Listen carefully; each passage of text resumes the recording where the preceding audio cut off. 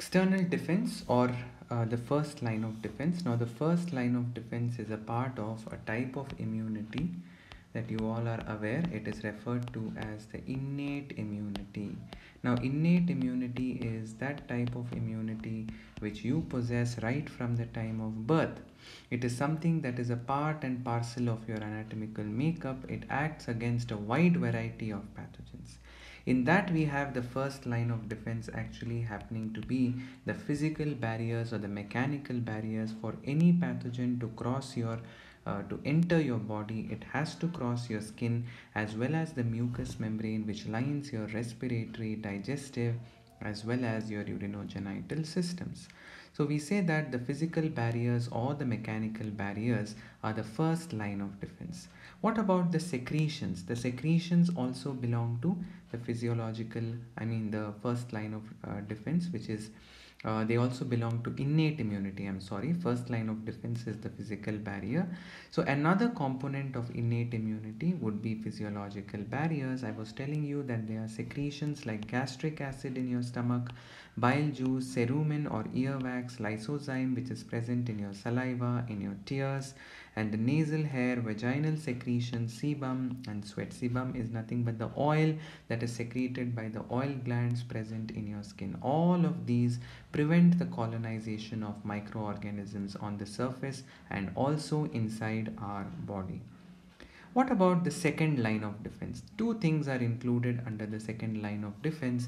One is referred to as the cellular barrier and one is referred to as the cytokine barrier. When we come to cellular barrier, you all have learned about macrophages and monocytes which are capable of carrying out phagocytosis. There is another WBC which is called polymorphonuclear leukocytes. You know this polymorphonuclear leukocytes by the name of neutrophils. Neutrophils are also capable of carrying out phagocytosis, and there is a class of lymphocytes which are called as the NK cells or the natural killer cells.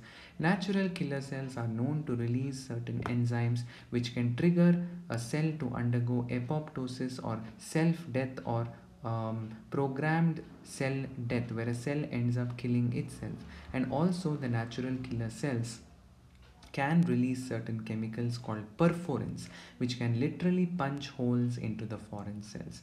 These natural killer cells mostly target the foreign cells which are trying to invade our immune system. So these are the cellular barriers, and in cytokine barriers the most important cytokine that you need to remember are the interferons.